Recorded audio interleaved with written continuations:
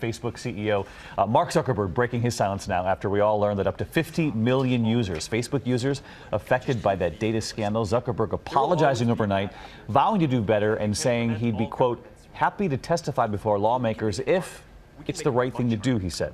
ABC's chief business correspondent Rebecca Jarvis back with us this morning. Hey, Rebecca. Hey, David. Good morning. That's right. With the backlash mounting and many wondering whether their information is truly safe on Facebook, the founder and CEO says, I'm really sorry. And I'm really sorry that this happened. Overnight on CNN, Mark Zuckerberg speaking publicly for the first time in the wake of that privacy scandal affecting up to 50 million users.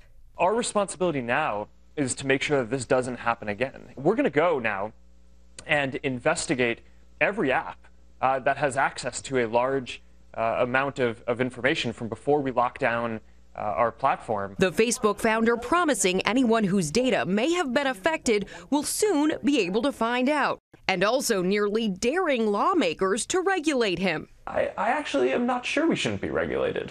I think in general technology is an increasingly important trend in the world, and I actually think the question is more, what is the right regulation? But the backlash is growing. Singer Cher tweeting that she had deleted her Facebook account, calling the decision very hard but necessary. And thousands sharing the hashtag #DeleteFacebook, including Brian Acton, the co-founder of WhatsApp, a company Facebook bought in 2014 for $16 billion. Tweeting to his thousands of followers, it's time, delete Facebook. Facebook also now facing a proposed class action lawsuit and calls from those in Washington for strict regulations. We need to come in and think long and hard about how to deal with these threats. And Facebook and other internet provider types need to come in and talk to us about what they're doing internally. Users now learning more and more about what exactly Facebook knows about you and how they're finding out. What kind of data is Facebook collecting on its users? Facebook is not only tracking your behavior on the app itself, but it's also tracking you around the web using a series of web trackers. It's aware of more than just what you're doing on Facebook itself. So what does Facebook know about you? On Facebook, go to your settings, tap ads, then click your information, then your categories. We showed these Facebook users who say they only filled out basic details, what's up for grabs on their own profiles.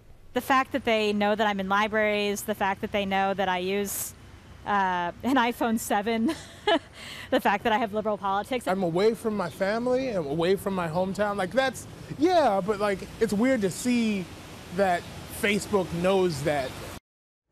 Really eye-opening. Rebecca, stick with us here. We want to bring in Dan Abrams as well, of course, our chief legal analyst. And this has all been really eye-opening. But essentially, isn't this the way Facebook was built? It's free. You go, you use it, you put information in, and then advertisers know how to target you. So how is this different, and does it make them legally vulnerable with the first lawsuit now filed? It is possible, but it won't be an easy case for them. Remember how this happened, right? Which is, person goes in, gives a personality quiz, people agree to take the test, and therefore their friends became vulnerable to this as a result. Now, you can argue that that was a Facebook problem, right? That shouldn't have been the case.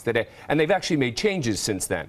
That a developer app shouldn't have been able to give access to all this information about friends just because one person agrees to take this personality quiz. The fundamental problems legally are, number one, there are terms of service with Facebook, and you're going to have lawyers pouring through every single word in the terms of service. But there are big warnings on Facebook in all caps that say things like, we're not promising you that your privacy is protected. Effectively, mistakes happen. We're not responsible for what third parties do, etc. And so the argument's going to be twofold. Number one, these people agreed to do it, and number two, the terms of service. I love what you've said, though. You often say the dry cleaners will say in large print, we're not responsible for what happens to your clothes, right. But ultimately they are. You can claim you're not responsible, right? Terms of service, as you point out, the dry cleaner with a ticket on the back. No matter what happens, we're not responsible for your garments, and yet they are. Meaning, if they're negligent, you can't sign away your right to negligence. And basically,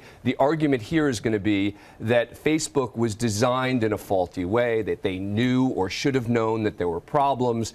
Those are going to be the legal arguments, but they're just not that easy to win because the terms of service still do matter. And Rebecca, you've been excellent in showing us what we can do to sort of be aware of what we're putting out there and how we can scale it back. But when you scale it back, you also block yourself from being able to do things on Facebook. That's right. For example, we can show people this morning how to go onto Facebook and block some of the information apps are getting on you. So for example, if you go on your Facebook page and you take a look right now and go to this drop-down bar and choose settings right here, go then from settings to this location right here. It says apps. Choose apps, click on apps, and that will take you to all of the apps that are currently logged in with Facebook. The most important thing you can do to restrict this is to turn the platform to off. That is going to restrict all of your apps from getting access to Facebook. But keep in mind, this then means you can no longer log in with Facebook on those apps. Right, stop. So that's crazy. About a dozen apps right now logged in. And part of the legal argument will be people could have done more themselves to protect their privacy if they wanted to. To be aware. All right. Well, we're trying to help everyone, right? Yes. Okay, Rebecca, Dan, thanks so much.